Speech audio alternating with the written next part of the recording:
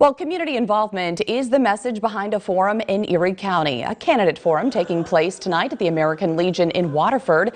Democratic and Republican candidates in several races coming together and speaking to the public. One organizer hopes tonight's event will encourage people to get out and vote in the May primary.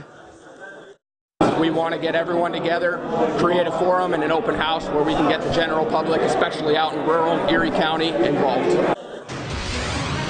For all your local election coverage, turn to your local election headquarters online, YourErie.com.